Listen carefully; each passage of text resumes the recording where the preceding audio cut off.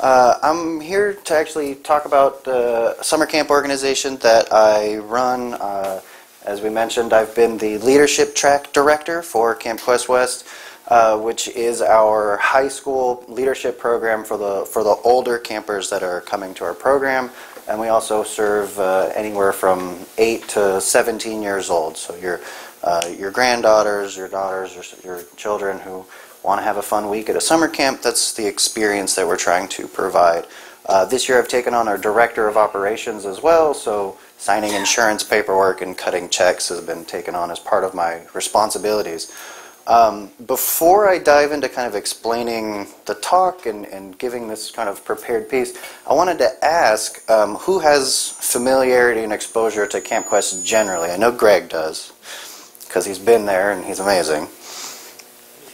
Okay, we've heard about it. Okay, so Camp Quest as a national organization was founded in 1996 in Kentucky, specifically relating to Boy Scouts not allowing non-religious members. So if you were a member of the Boy Scouts, you had to attest that I believe in God and I'm going to follow the Scout motto, etc., etc. And a lot of people from Kentucky found this unfair and wanted to provide some sort of outdoor residential summer camp experience that provided space for non-religious children. So they got together in 1996 and they had 20 kids, and that has expanded nationally and internationally. And Camp Quest West, which is the affiliate that I work for, is one of the largest camps. We have 2 locations. We'll talk about that. But basically every year about 300 kids come and we put them through your very traditional summer camp, archery, canoeing, hiking, and then we also throw in a very humanist, skeptic, science-oriented component and try to build the community that you all have here from the ground up from a much younger age. I'm not really like a typical speaker that comes to events like this, I don't think. Previously when I've given this talk, it's a venue for like PhDs to talk about their research, and I came in to talk about a summer camp. And so I think it went well, and that's the talk that I'm going to give you all here. Before I do that, before I dive into Camp Quest and this wonderful thing, I have an important question for the audience, and that question is, do you like pineapple on your pizza? So if you like pineapple on pizza, raise your hand. It depends. If you don't like pineapple on your pizza, raise your hand. Okay, okay. So I asked this question to my 15-year-olds at summer camp, right? We're doing an activity on critical thinking and on logical fallacies. And it was hot, and they didn't get it. They didn't care about a red herring versus a no true Scotsman versus a yada, yada, yada.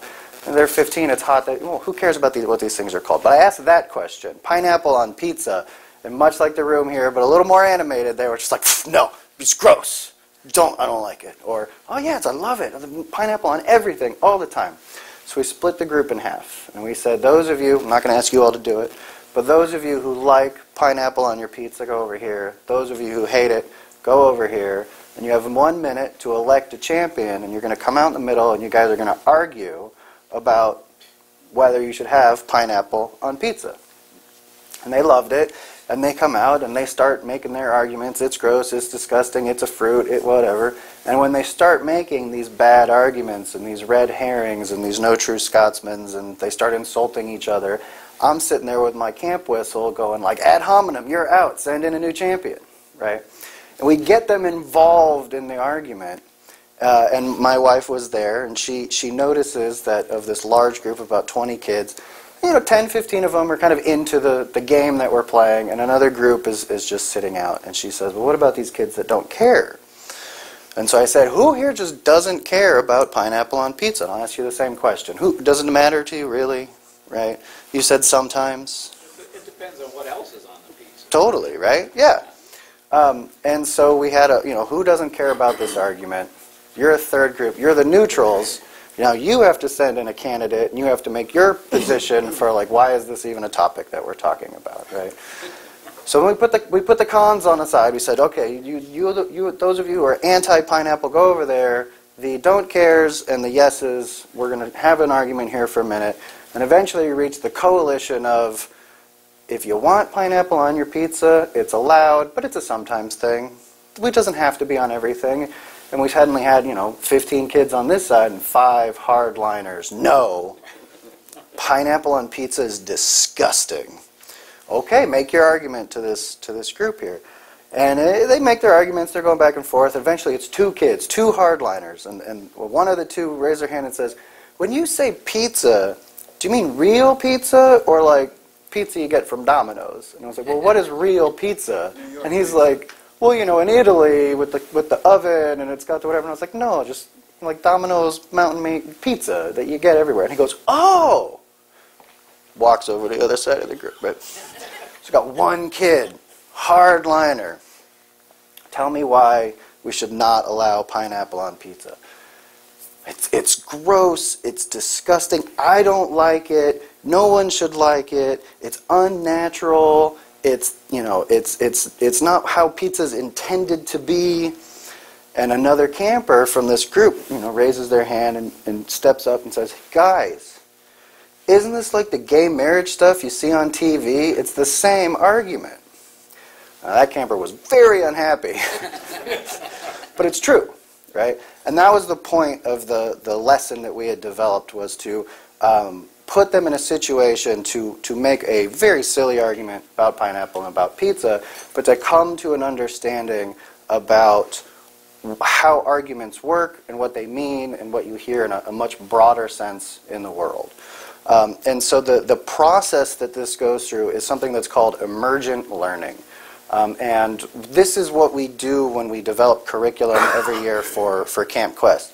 I'm sure everyone here is very familiar with the basic, the scientific method, right? And emergent learning follows a very similar process. You start with your hypotheses, you do some sort of experiment, you identify a truth, you come to conclusions, and then you retest the hypotheses and you go in a circle, right? We get the kids in a group, we give them tools, and we give them a scenario, we give them some sort of activity, and then they come to the conclusions themselves. And they own what they have learned and can take that, not just for that week or that day or that hour of activity, but they can take that home and use those tools for the rest of their life.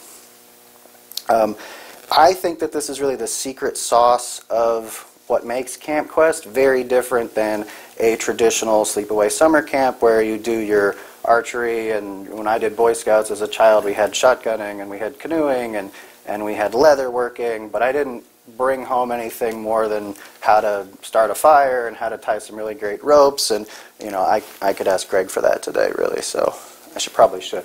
Amazing stuff.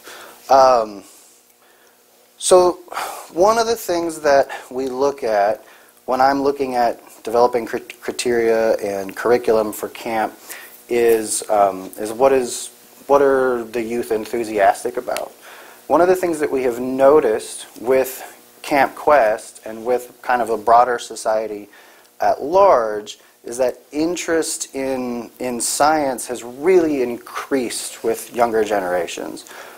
My father, not this audience here, but my father's father, their interest in scientific principles has not really stayed particularly strong. They have broader interests. But when you get down to my generation, my younger brother's generation, and now these 8 and 10-year-olds who we're doing the summer camp with, science is what they're interested in, especially in the media that they consume, which is what this report comes from. A KQED, the local station, just did like a survey media poll to identify like what media are you consuming, what topics is it in, and the younger generations are very, very, very interested in science. What is interesting about that is that when you ask about actual scientific knowledge, they don't have it. So when we ask about things like, do you believe that the world is round or flat, despite the older generations having a less general interest in science, they have a better grasp and understanding of the answer to that question. Where the younger kids, 66% of 18 to 24-year-olds actually express doubt about, yeah, it's probably maybe round, but maybe it's not, maybe it's, I've seen some YouTube videos that have been really convincing, right? Because that's the media that they consume. It's a science video, sure, It's about a scientific topic, but it's not strong critical thinking material. And this actually stands true for a lot of other subjects. As the humanist organization here, you're probably aware that in the last 10 years that the belief or acceptance, the people that say that I have a strong religious belief has declined dramatically, and that the people who respond no belief or no religious, church that I belong to has gone from, I think, 8% in 2008 to about 26% today, right, of people who respond no religious affiliation. But that step away from religion does not mean that you step into science and critical thinking and having an appreciation for gathering of the facts before you make a decision about something. And so, for example, millennials, my generation and people just younger than me, are 44% likely to believe that astrology is sort of or very scientific. For adults that are older than 35 years old, that figure is 34%. And this fluctuates over time, but right now in this volume of media and consumption that we're in, the younger generations are more likely to believe in astrology. They're much, much more likely to get involved in some sort of multi-level marketing scheme like doTERRA or Amway or essential oil sales or Gwyneth Paltrow's got her Goop thing going out, which is this women empowerment using bad science and all sorts of like pseudo-medical fake treatments. She's got a Netflix special coming out now. And people really buy into it because it sells this very strong pro-social message, but the actual science and material is really not there for the majority of this stuff. So we have this generation who are very interested in the topic of science. They're very involved in climate activism and things of this nature, but they don't have the training and the skills to really recognize bad arguments from good arguments or appreciate valid science from invalid science. They're very much following, social media, very much following videos, and it becomes problematic. It becomes problematic because we create community online, and if that community is founded on nonsense, you have found a group of people that you can identify with. We've all found a group of people here that we can identify with and share community with. I think that's one of the purposes of this group.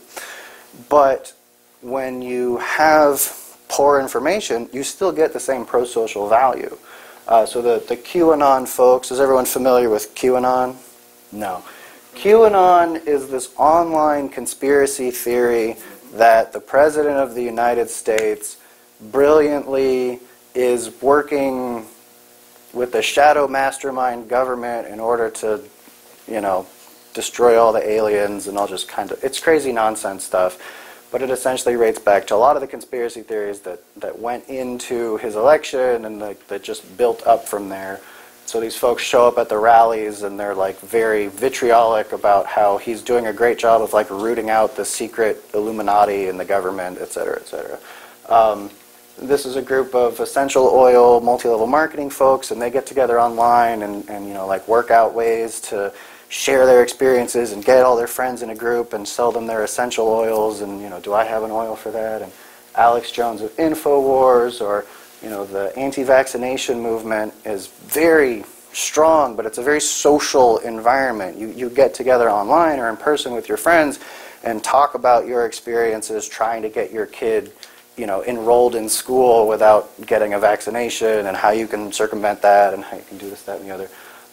Or you have racial racists online who talk about all sorts of bad statistics and whatnot, but you build this social identity online that kids get involved with, and they have their friends and they have their inside jokes and they have this community of people. And that's what they're looking for. They're looking for the pro-social engagement, the validation, and the information that comes with it. is, it's an identifier. Like, I have a cool tattoo, you have a cool tattoo, we can be friends. I believe this weird, crazy thing, you believe this weird, crazy thing. It sets us apart, it makes us different. Who's that guy there? This guy? That guy, what's his name? I have it in my notes here. I don't know, he's this, I had the name. He's this super racist, race realist. He's a prolific, far right blogger and public speaker who talks about, pretty gross things like, white people have the best IQ and therefore we shouldn't be mixing with other people. But it's not racist, it's just realistic IQ stuff, and we should be keeping other people separate and maybe not let them into the country. And then he hangs out with people that, are the gun-toting, real scary folks, but he's not like that. They invite him to speak and he speaks at their things, but he's not one of them. It's just very hangs out with the president kind of person, right? But so the thing about engaging in these beliefs is that they don't cost you anything, right? I talked about kids who kind of believed that the earth might be flat earlier. And I don't think anyone here in the room does, but if you did, it's not going to lose you your job unless you work at JPL or something, right? And even then, it might not lose you your job, because if you do the math well, great, right?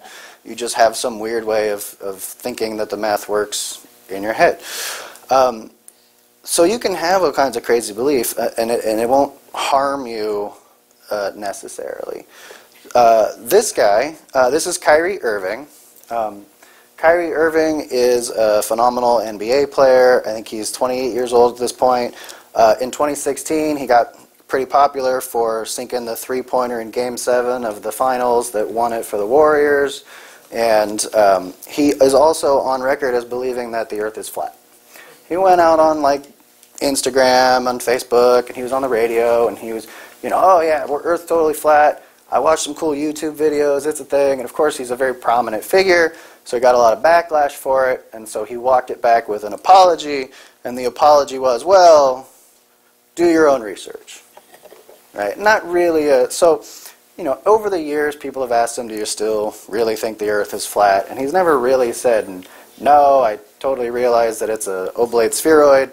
No, he just says, well, I didn't mean to cause a lot of controversy. I think you should do your own research. There's videos on YouTube you can watch, which of course are, there's not a lot of content out there spending time saying the earth is round, but there's a lot of weirdos being like, it's flat, look at the shadows, you can tell over here, this video has been faked because of blah, blah, blah, But so he's not going to get fired from the Celtics for believing that the earth may or may not be a planet. He's a basketball player. He plays basketball very well. He's going to continue to do so. But when we talk about something like anti-vaccination, suddenly the costs of having involved yourself with this community go up, right? And children start getting hurt.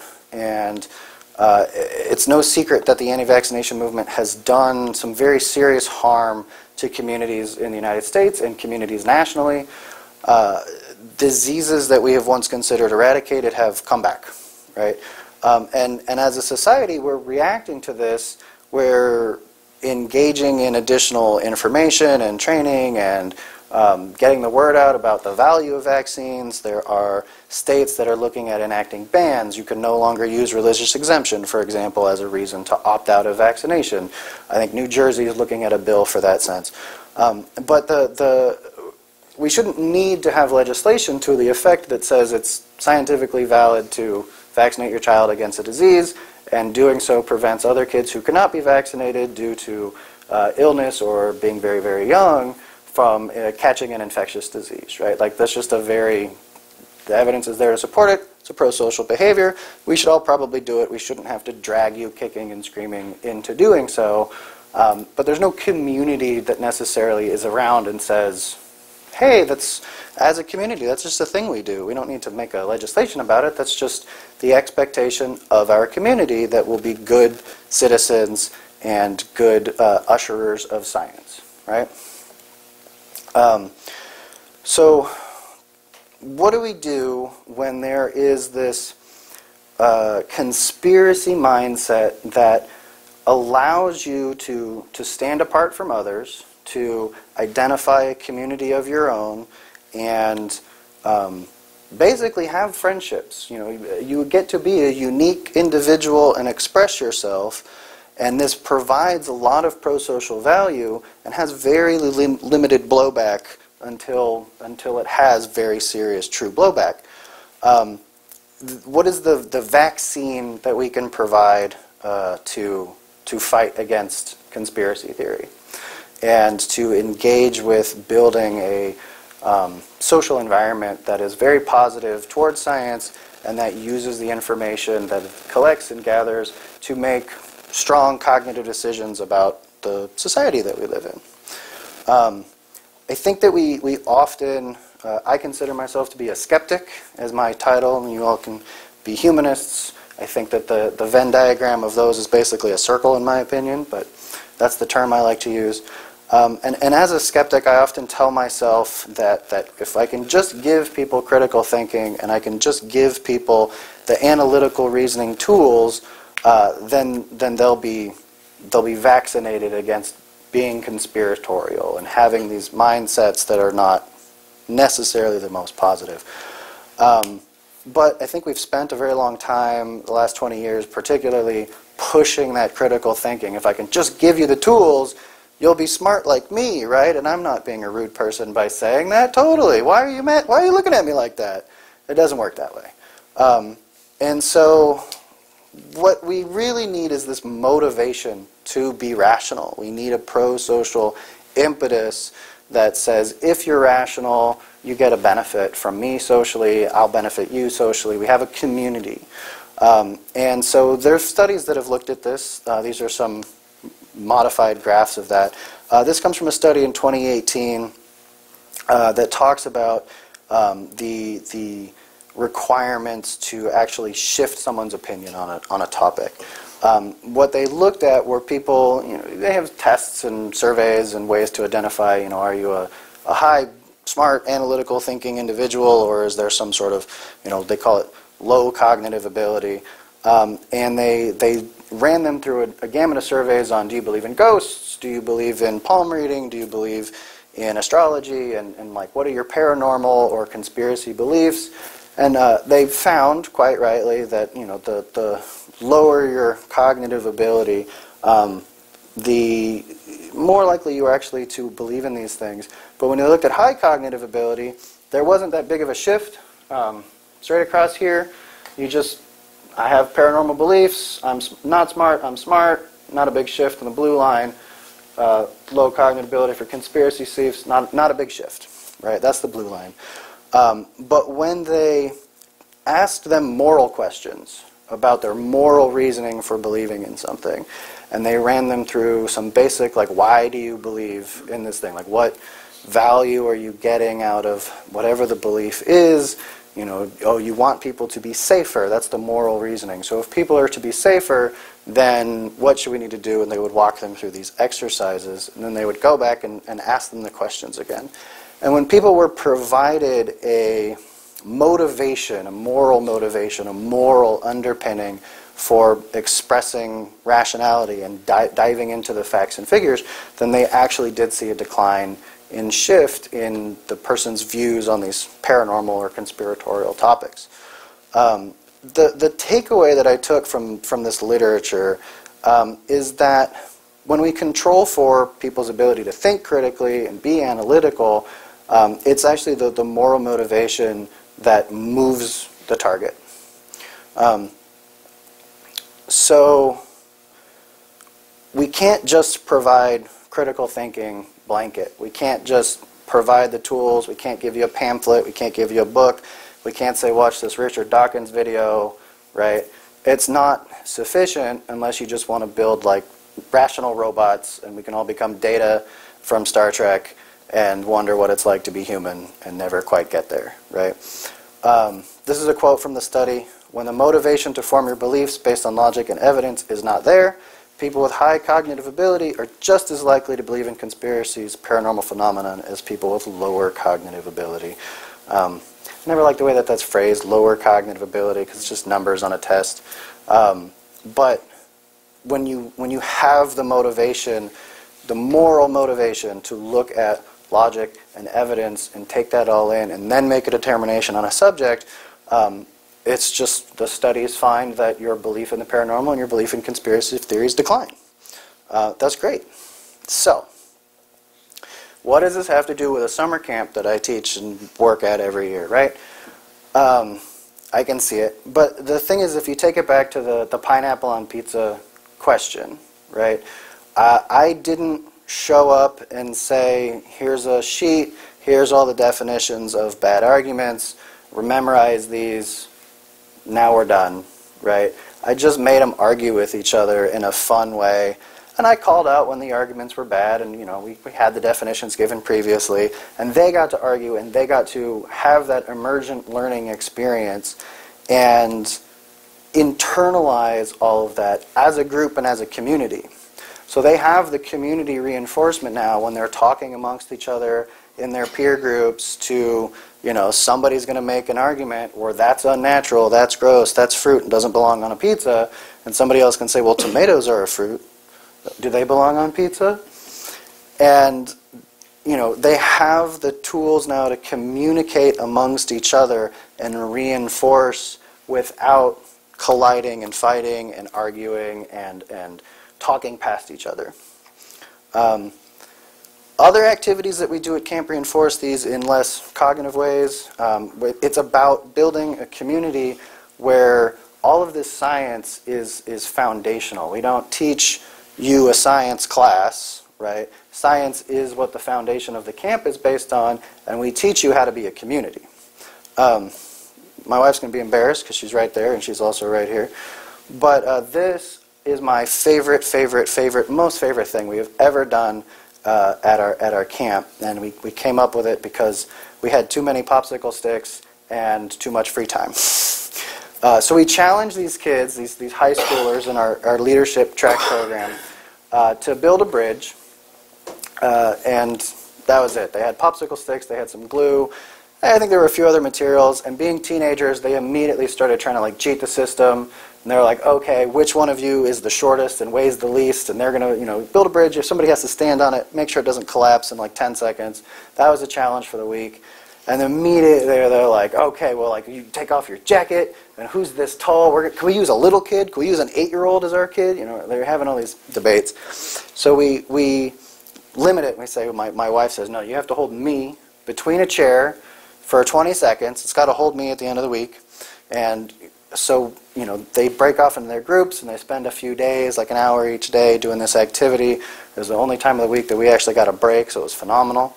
And they come back, and the first group, not featured here, had built this very nice suspension bridge out of popsicle and whatnot, and she stepped on it, and it immediately just folded in half, and then sort of hung there for a second, and then broke. And the other group of kids come in exactly like you see here. They're cheering, they're screaming, we're going to win, we're going to win, we're going to do it. We put their bridge down, and she steps on it. You can see it's got this deep bend in it. And these guys, I love his little face right here. He's so worried that this bridge that they put together is going to shatter, and she's going to break her hip in the fire pit or something like that.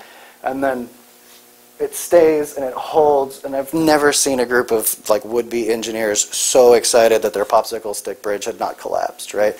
And loading into this, we had a staff member who is an engineer that gave them some tips on load bearing and the triangle shapes versus circular shapes versus straight popsicle stick bridge, and they went with what they thought would work for the challenge, and it worked and it succeeded. And I have a video somewhere which legally I can't show people, but they're just they're woo, woo, woo, woo, woo. They actually took the posing bridge and put it in the fire and burned it in effigy. Maybe not the most adult response, but absolutely a community response for sure. We build this community of memories using these scientific principles, and it's they'll leave with the memory of the community, they'll leave with the memory of what we've accomplished, but they'll also have the scientific knowledge that it builds. This is the webcomic XKCD, if anyone is familiar. I think that this particular comic really captures the spirit that we try to embody at Camp Quest, and I personally try to embody as just my ethos in life. And Randall Munroe, who's the author, says, I try not to make fun of people for admitting they don't know things, because for each thing everyone knows by the time they're adults, every day there are on average 10,000 people in the U.S. hearing about it for the first time, right? And he does some math here showing his numbers. But if I make fun of people for not knowing that thing everyone knows, I train them not to tell me when they have those moments. And I miss out on the fun. And then his characters here, the Diet Coke and Mentos thing, what's that? And he says, oh man, come on, we're going to the grocery store, right? This is an opportunity to teach someone something new that they've never experienced before, whereas if my reaction to the Diet Coke and Mentos thing, which I can explain if you don't know what it is like, you haven't heard of that? Oh, where were you in 2005, right? And then their response to me is like, well, you're kind of a dick. All right, I'm not going to work with you. So, we want to engage, like, oh, we did this really great thing in summer camp. It was super cool. What'd you guys do? Oh, we made like bottled water rocket things that shot 200 feet in the air. How does that work? Let's go to the store and find out, right? Like, that's the community environment that we want to build. And from that we can, rockets go up into space, rockets orbit the planet. Oh, orbiting works like this, so you go really fast and then you just keep missing the planet over and over again. And that's how we know that the planet is actually a sphere and not flat. And people are like, oh, that makes sense. Show me a YouTube video about that. Okay, cool, I'll do that. Other activities that we do, really enjoyable. We work round the clock as volunteers. I have a curriculum group of about 10 volunteers right now who are reviewing past material and identifying new material of what we actually want to do and teach at Camp Quest this year. Last year we did cardboard boat racing, so we talked about Archimedes' principle and water displacement, and then we gave them so much duct tape and so much cardboard, and they had a week to build themselves boats so they could race across the swimming pool. This is the group that won. Their boat made it across. Everyone else sunk and drowned. But it's fun, right? And they learn about, and they compete, and they challenge. We do stargazing, so we have a telescope that I believe someone from this organization may have donated. And we have a couple of telescopes, and we do star talks 2 nights of the week. We go out, we sleep out under the stars and look at the constellations and tell stories from different cultures when they looked at those constellations. The Greeks have their whole pantheon of gods in the skies. We talk about Inca myths another year about how the Incas viewed the starscapes and the different constellations, what they called them as they rise across the sky. Richard Wade from Ask an Atheist does his science talks. He comes up every year pro bono in his free time and spends a weekend and gives his amazing dinosaur or astronomy or another "this is how we know the earth is round" talk. And we engage the kids in levers and pulleys and all sorts of great mechanisms. So science, technology, engineering, math, it all becomes foundational in the just sleepaway summer camp activities that we perform.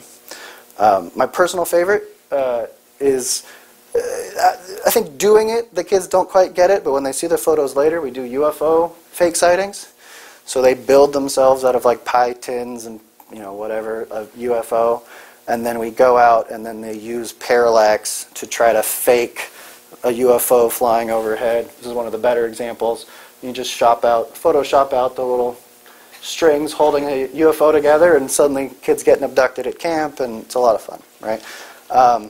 And we'll do community service projects. We'll go down and clear a path or build a dam for the creek, whatever the property owners are asking us to do that year.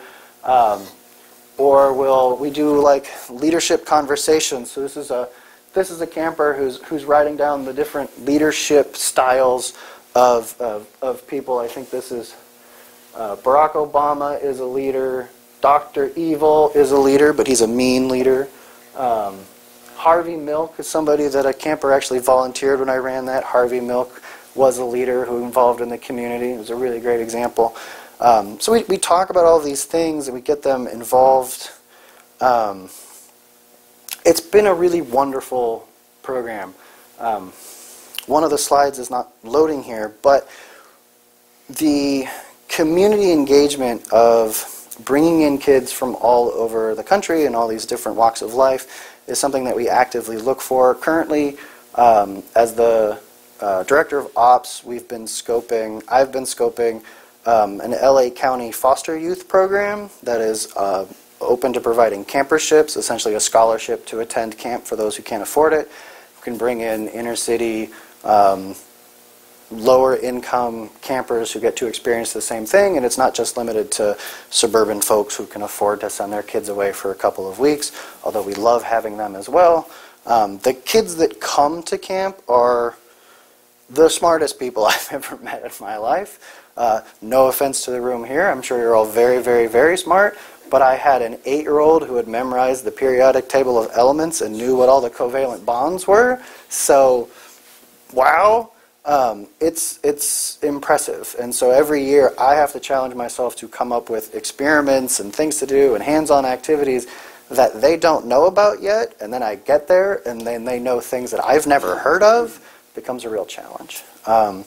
And yeah, so to recap, I guess, at Camp Quest West, Camp Quest National, we're really striving to build at the youngest age this internalized motivation to be rational, and then building a community around them that they have for the rest of their lives that motivates them to continue that rationality in their broader communities. And we do this by making science and science education the foundation of Camp Quest, and then making how to be a good member of your community what we're actually teaching. And so if there are any questions, I'm happy to answer them. And I think we have a microphone to pass around for that purpose. So in these competitions you had, like building the bridge or getting a boat to go across the pool, did you determine what made the difference between those people who were successful and those who didn't? Time, Mostly. Yeah, in that particular, the boating incident, so we have a free time period every week during the actual camp activities, and the challenge here was not only do you have the principles, but are you willing to devote the time to get involved and build a boat? The kids that sat down and planned something in advance rather than just cutting cardboard and then trying to glue it together and then seeing if it made a boat. The kids that actually sat down and said, how much do you weigh? How much surface area do we need to cover, and plan something out, definitely were the ones who succeeded. And there were a few that got close and the boats just got waterlogged, and it was a matter of not having enough duct tape or not having enough support in the bottom of the boat for the weight of the kid that they'd put in. And we have debriefing sessions pretty much after every one of our activities. We plan this in, at least for the leadership kids who are older and can really offer strong feedback and take that in, to talk about why do you think that didn't work, which I think is a really important part of any kind of program, but especially a leadership program that we try to run, because we ask a lot of them and they fail fairly frequently, which is allowed. It's the way that I view our leadership program in particular is a pressure cooker for adulthood. So we put them in very adult situations. We ask them to help with kids that aren't sleeping at night, or help serve food and help run assemblies and things like that. And it's very scary, and they don't always do it well. And we debrief and say, how did that go? What could we have done better? How do we improve that? And allow them to fail safely so that they can succeed when they leave camp and actually go back to their communities. I've got a question on how big is Camp Quest nationwide? How many kids attend per year? And how fast, when did this start? How fast has it grown? And what do you see for growth in the future?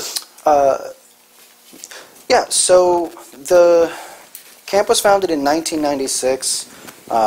I don't have answers to all those specific questions since I've only been involved with West, and I've only been involved since 2012.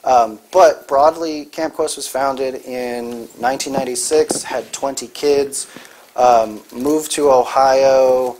I think they had 40 kids following that. The Ohio program now is, I think, 150 kids a year. There are 13 U.S. affiliates. There's an affiliate in the U.K., and there's an affiliate in Norway.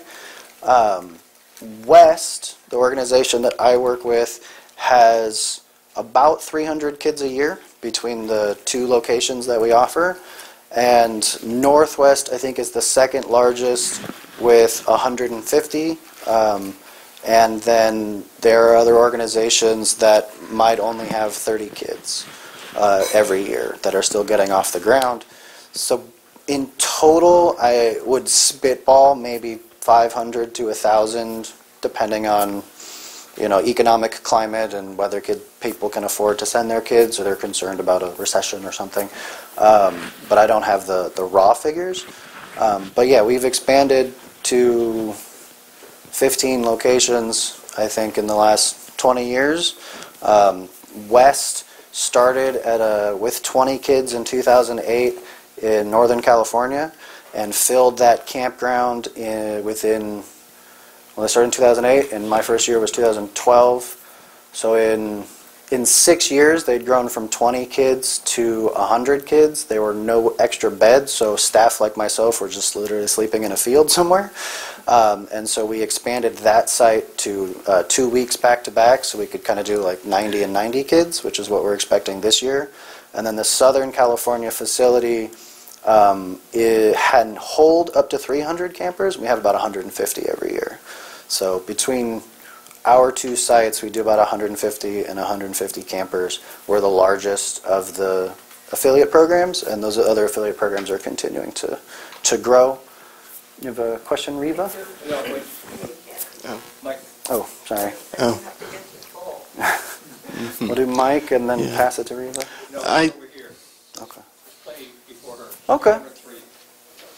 I thought your piece on the belief groups was kind of interesting, and the dynamics of how they form, and it made me stop and wonder, how does any of that may or may not apply to this group of people right here now? Well, let me ask the group here how generally, I think Jeff, or if anyone else, how do you bring in members aside from offering talks like this? I mean, it's kind of a challenging question, right? Sina? Well, I'm a skeptic. Wait a minute, hold it. She can't talk unless she's got the mic, remember? Excuse me. If you're asking. Let's take Sina. Yeah, well, I've been with this group for 30 years, and we have a lot of things. We have book groups and video groups like this. And every Sunday morning we have a lunch and a talk speaker. We're on Meetup. We have a newsletter. We have a potluck in somebody's home every month, different people's homes. We do lots of stuff. We have a social action committee, which is very active. And on. Whatever we can think of, and we try to keep the things going that we started, even though there's a change. Yeah, so we try to do a lot of those same things to engage campers. But we operate 3 single week sessions. There are the dates for parents to send their kids or to volunteer as staff like I do. The opportunity to engage outside of camp for us is something that we're still exploring, because we don't have a physical location like this to meet up all the time. We pull from a lot of different groups with a lot of different views and opinions. One of the things about Camp Quest West in particular, the culture that we've created is that while it started, especially Camp Quest, as a place for non-religious parents who have, I think the official phrase that they use is children of non-religious parents, which is really a mouthful, but it's a place to send your kids that doesn't have like a pastor or a preacher or morning prayer or something like that. And so some camps really lean into that. That's very much the thesis. And what we culturally try to create is I don't care what you believe, if you're Muslim or an atheist or a Buddhist or a Sikh, or we don't care. Just come and we're going to put you in a boat and we're going to make you try to swim across with duct tape, right? And you're going to have fun. And so, do we show up at events like this? Should we go to Sikh community centers? Should we go to Muslim community centers and Christian community centers? Should we advertise at basketball games? We'll take anyone that wants to have a good time and is interested in their kids learning community values and critical thinking. What's the cost per session? Cost. So Alfred's asking the cost per session. Question if you're going to take them for the Yeah. That's actually my question. What are the economics of it? Also, how do you get the land for it? Yeah, so so the cost per session is, we've set it this year. We have tiered pricing, first of all, so we try to make it available not just for families that can afford it, but for anyone who wants to send their kid. So the primary pricing tier is $769 for a full week session per camper. It's about the median price for a residential summer camp in the United States. We try to keep it down, so we're an entirely volunteer organization. The costs just cover, we're ACA accredited, it's American Camping Association, so we have to make sure that we hit insurance and coverage ratios for staff. Our staff are all CPR certified. We cover the training for that. We do background checks, we do fingerprinting. And so all of our costs are associated with either the land rental, insurance, training, or like staff supervision and materials, just all the background costs. Food, yeah. Food is actually the largest thing. 8-year-olds, 10-year-olds, 15-year-olds, they eat a lot. And we structure those meals 3 times a day and give them a nap time, and they still just drive us ragged. But it's a ton of fun. In terms of the overall operational costs, a lot of stuff actually just comes out of my pocket or other volunteers' pockets. The hula hoops. Then we're trying to do an activity with, we'd lay out hula hoops on the ground and we do like a rock, paper, scissors off, and kids have to hop on one leg towards each other, and then they rock, paper, scissors, and if they fall over, they lose the rock, paper, scissors, they got to go back to the beginning, and they have to work out some kind of strategy to communicate with each other what they're going to throw, so the kid behind them is like ready to run, and we want to do something fun like that, and we realize we only have 5 hula hoops, we've got to buy 10 more, and usually I'll just buy 10 hula hoops and just ship them to the storage facility that we have, and maybe I'll ask for a reimbursement or not, but my primary goal is just I want 10 hula hoops to run a fun activity, and then we can make something up the next year and use them again. I have a question. I'm curious why you asked the question about pineapple on pizza, because it has a very simple scientific answer, and it's a really stupid question. It's a stupid question, absolutely a stupid question. It's stupid for a reason, because there's no stakes. I could have asked who here believes that, who here is pro-choice or pro-life, and that would have been a hell of a debate for some 15-year-olds to have, and it would have been real heavy, and I probably would have gotten very heated and very emotional.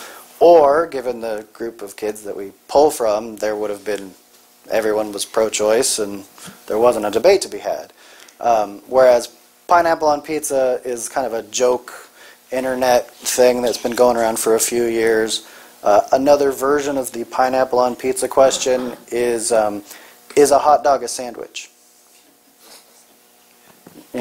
I don't know, but we could have a real conversation about it, right? Like, what defines a sandwich? Is it the 2 pieces of bread? Do you have to split the bun in half into 2 pieces of bread and then sandwich the hot dog for it to be a sandwich? And it's just an open-faced sandwich if it's split down the middle? Like, we could get into it, and it's a stupid conversation, but I'm just going to teach how to have an argument and keep the kind of like emotional stakes out of it, and we're just going to have fun with a very silly activity.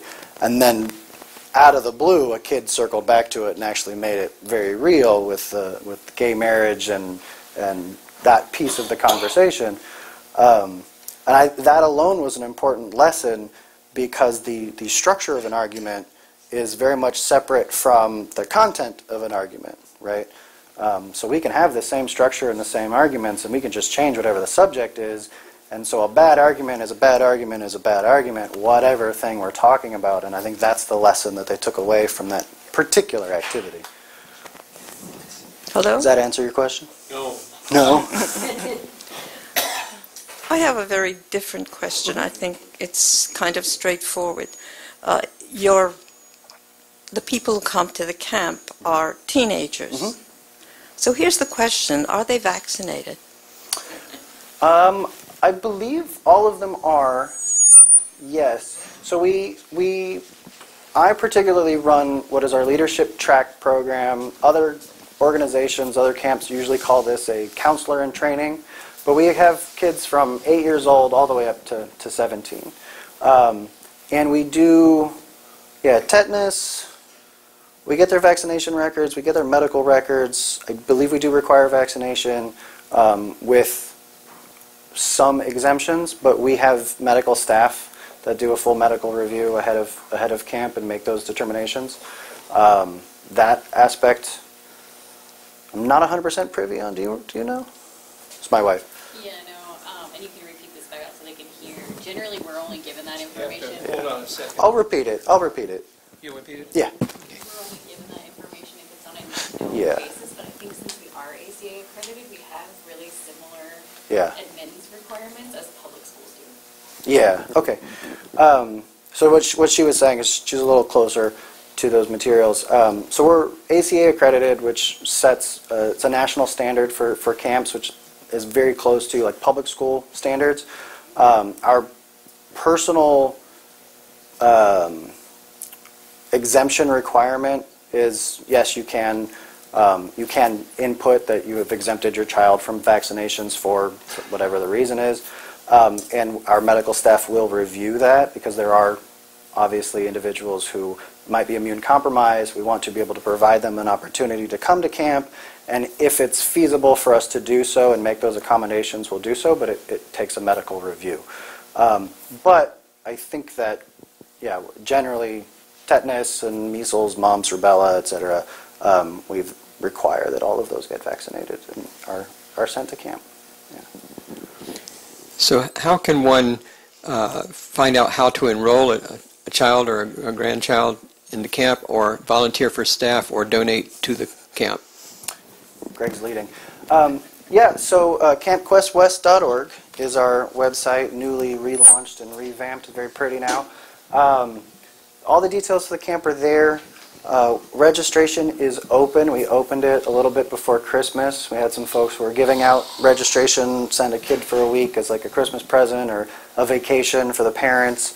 We're always looking for volunteers. You don't have to actually show up to camp and spend a week running around going crazy. We have we're working on our marketing pitches, showing up to events such as this, or writing our newsletter, or if you have I'm working, for example, on a curriculum piece right now where I want to step-by-step teach the LT kids how to build a Leyden jar so they can store some electricity, and then how to use that to discharge into a spark gap, and then pick up the actual radio wave signals that get emitted in like an early telegraphy sort of thing. I have learned that creating a spark gap transmitter is a federal crime. So if you know how to do that without violating the law, I would love for you to find me after this. But if you have ideas of just like this would be really fun. I wish I had known this when I was 8 years old. And you can get hands-on with it, and you can build a model rocket, or you can make a paper airplane that flies with wings, or any kind of fun activity like that. Write it up, submit it to us. We'll put it through into our format, and then we'll buy the materials, or donate the materials yourself, whatever you want to do. you can reach out to us, admin@campquest.org, campquestwest.org, and we'll answer any of your questions that you have. And we're always accepting just donations of send a kid to camp. We also just offer tiered pricing. We have parents that want to send their kids. That's where their friends go now because they've been going for so many years. I think I did the math. We have an 80% retention rate. If you come for 2 years, then 80% of the time you'll continue to come until you age out of the program. And the problem that we're facing right now is the bottom of the pipeline where the 8-year-olds are. And it's a weird question to ask and go on the internet and be like, where are all the 8-year-olds to send to summer camp? And then the FBI agent that monitors your Google searches is like, what is this guy doing? You know. It's a joke. I know it's the CIA. All the way in the back here. So I have a question about a specific slide that you had, the one with the graphs of the low and the high cognitive ability. And specifically, what are the numbers on the side? And then the other part is, at least on the paranormal belief ones, it looks like actually with more value placed on rationality, they increase their belief in paranormal beliefs, like slightly. I can send you the study. It's actually really fascinating. The numbers on the side are it's like a Likert-Molly scale of, you survey, if anyone ever has done like political surveys or anything like that, I'm neutral, I'm very supportive of, I'm super whatever. So they would ask those questions such as, do you believe that ghostly apparitions are real and are like spirits of the dead or something like that, right? And then you would answer like very much, not at all, absolutely 100% true, somewhere on that scale. And then they would take your answers and kind of like, on an average, how much do you very much believe in what we classify as paranormal activity?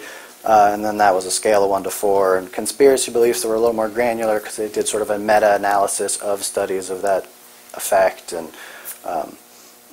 and the graph that's actually in the study itself is way harder to read than this one.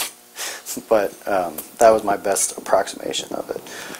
And I think when you go back to the paranormal beliefs, basically what they found was that how smart you were, like based on analytics and IQ tests that they provided, just did nothing to change whether you believed in ghosts or whether you believed in the CIA monitoring your Google searches or something like that. And we've seen that in just life. I think that there was a NASA astronaut who came back and now writes books about the devil that he saw in space and, like the ghosts and things like that. Like you can be a smart, trained, educated person and still believe some pretty wild, crazy stuff. And a lot of the reason that you have those crazy beliefs is usually some sort of moral motivated underpinning, right? You get some kind of value for believing that, a community develops around you, and now you've got these people rallying at your back going like, yeah, this guy knows what he's talking about. You're like, I do know what I'm talking about, thank you. Yeah, demons, they're getting all of us, right? Like, you have a question? Hi, Dana St. George. I wondered if you get any international campers. And one of theirs, and if their vaccination requirements are different than American ones, because my son was born in Geneva a very long time ago, and they were still vaccinating for smallpox.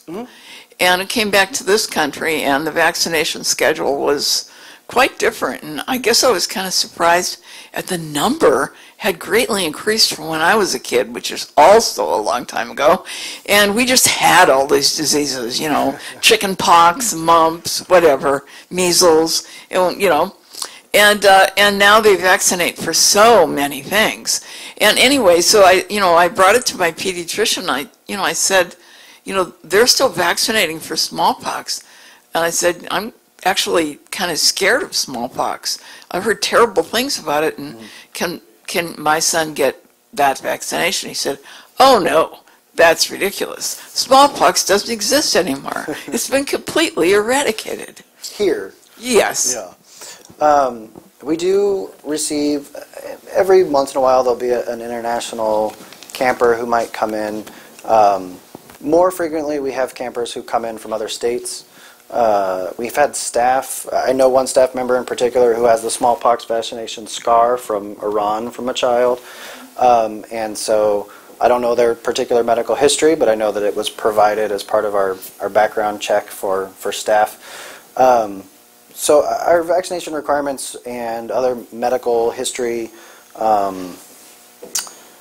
that you have to provide remains the same. We don't have exceptions or differences for international campers or staff. But those cases are rare enough. We're not such a large program, our particular affiliate anyway, that if somebody from Iran heard about us and wanted to fly out and was a ACE staff member and was willing to pay for their own flight, then we would review that and have an internal discussion and look at what our policies and practices are to ensure that we can remain compliant and ensure that we're insured for that and things of that nature. But we don't have a specific, people coming in from Bali need to have these X, Y, and Z vaccinations before they can get hands-on with kids, etc. We would have to look at that holistically and make a determination. I have a question. I'm Ray. I have a question on the consequences of having people at your camps that are both from religious backgrounds or parents that are non-religious and other kids whose parents are religious and they are just more interested in the science aspects of it. Yeah. And does that lead to any arguments or other unpleasantries with some kids saying they're right, there is a God, and others saying no, there isn't one? Yeah, it's a really good question. On the adult side of things, so for staff, volunteers, I know for a fact that a number of volunteers that I've recommended that have come to the program don't in any way consider themselves a humanist or a skeptic or an atheist and have some sort of religious belief. And absolutely, nights off in the lodge when all the kids are down, people will have conversation about that. And I've never seen it get particularly heated because we're all adults. And if you're not acting like an adult, we'll send you home or make you sign up as a camper. But among the campers, they're kids. They don't really dive into Jesus is real or not. They're more likely to argue about, you took my sleeping bag and peed on it or something. But conflict 100% comes up, and that's part of the community building that we deal with. Is if you have a disagreement, whether it's a deep philosophical agreement about pineapple on pizza or Jesus is real or whatever the view is, how do we teach you to express that? How do we teach you to receive that and provide it back and communicate that in a positive, effective way? A lot of our programs deal with that. All of our staff undergo de-escalation training and childhood development training, anti-bullying training, to recognize and isolate or redirect that sort of attention and then come back to it 10 minutes later when things have calmed down a little bit and talk to the kid, why do you think that they were reacting so negatively to your behavior, or why was this question so important to you that you needed this answer from them, and I have never personally seen I believe in Jesus and Christ as my Savior argument break out at camp, because it's not part of the conversation. A kid can, I'm going to get my dinner, I'm going to sit down at my table with my camp at dinner, and I'm going to have a little prayer. And if kids are like, what are you doing? You pray before your dinner? That's so weird. And we have the staff that step in and say, hang on. They can pray before their meal. They're not bothering you. And if they are bothering, if they're saying their prayer and they're like, dear God, I hope everyone here burns in hell. And this place should be struck by a meteor, and I'm willing to take that for the team, right? We might pull that kid aside and be like, why are you trying to get us all killed here, right? That's the conversation we're having, and not, you have to believe one way or the other. That's just not part of things. Jerry Grass again. So an important part of all this is the critical thinking. Does anybody do any studies to see how well it's taken, when they've been out of the program for a while? Studies, no. Don't have the funds for a study, and I don't know who the control group would be, but we do look at. I guess the most natural study that we have is last year 50% of our returning volunteer staff are graduates from the leadership program that we operate. So campers that go through our program and have, I've had kids that have literally started when they were 8, and the person I'm thinking of right now I think is 24, and they're our director of marketing. The kids that come and stay involved is one feedback mechanism that we have, that we know that we're building a community that is trying to be self-sustaining. And the second piece I have is I know that these young kids have like Instagram group chats and like shared phone group chats, all the modern communication mechanisms. So at the end of a week, they all share, here's my email, here's my phone number, here's my whatever ID on whatever program this is. And they come back the next year, and I'm like, hey, how's you guys going? Have you seen each other? And like, oh yeah, we met up 2 months ago. We went to a water park. We did this thing. We had all this fun. And they share in a very modern way that kids get involved that isn't necessarily directly face-to-face. And so that tells me that we're building a community of people that are going to stay together for some period of time. And when we ask them, one particular example is from the last year. Camp Quest West 2 or 3 years ago implemented a gender-inclusive cabin for our campers and staff who do not feel that they fall within a boys' cabin or a girls' cabin, which has traditionally been the way that we've separated by, just to keep things under control. 8-year-old boys go over there, 8-year-old girls go over here. And it's easier than just like crazy fighting in between and keeping track of everyone. And we found staff and campers that said, well, I don't know that I belong in the girls' cabin necessarily. So we have a gender-inclusive cabin. We have policy. We do informational outreach to parents. It's an opt-in thing. So if your kid feels that they want to be in that cabin to be supportive of a friend, or because they feel like they don't belong in either other cabin, you can opt right into that, no problem. And we realized this year that we had never written an official policy on where transgender staff shower. And the shower facilities that we have are very open. There's like a curtain on a rod, and you just kind of like 6 people in there and just sort of do your best to not be naked in front of people's shower facilities. And if you opt into a cabin, that's fine, but no one opted into like their 8-year-old son being exposed to a vagina in the boys' bathroom by mistake, right? So what is our policy? How do we deal with this? We didn't have any clear answers, but I asked our leadership kids, because a number of them are in that cabin. They're very politically interested. And we said we'd been having a lesson on what was the difference between justice and what was the difference between revenge and which one was better. And weirdly, they were all pro-revenge. Justice I'll talk about that in a second. But so we said, okay, you guys think it's so easy to just like solve a moral problem, just like take a knife to it and it's done, right? Here's an ethical question. Do we have an obligation to make everyone feel safe and comfortable and secure at camp versus parents who sign their kids up and may not want them exposed to a particular thing? Like, how do we weigh these scales? And they said, well, what's the current policy? We printed the current policy and gave it to them, and they just started making edits. And said, oh, this is garbage, this is trash. And I said, okay, write me a new one, propose it to the board, and then we'll debate it, and we'll come back to you for drafts and edits, and then we'll try to implement it. And so legally, we don't have any contact with campers because they're underage, but through parental proxies, I believe that there's 5 or 6 of them that are working on a second draft of that right now.